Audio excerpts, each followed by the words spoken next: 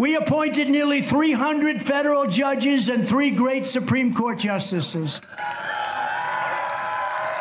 And this week, those justices ruled to move our country forward with a merit-based system of education. How big is that? Isn't that big? Isn't that great?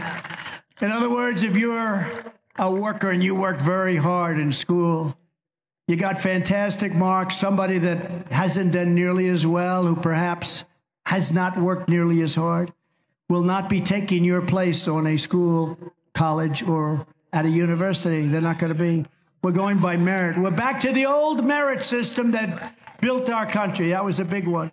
That was a big one. And then yesterday, the Supreme Court also ruled that President Biden is not allowed to wipe out hundreds and hundreds of billions, probably trillions of dollars in student loan debt, which would have been very unfair to the millions and millions of people who have paid their debt through hard work and diligence. They paid their debt off, like that man right there, right? They paid it off, and now somebody's going to get free rides. No, they ruled against it, 100% against it. Amazing. And they also gave religious liberty a tremendous win. You know that.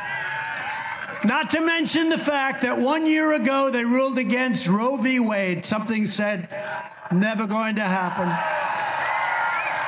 And you have to know how to discuss this, giving pro-lifers a tremendous power to negotiate and moving this issue back to the states where legal scholars and almost all others think it should be.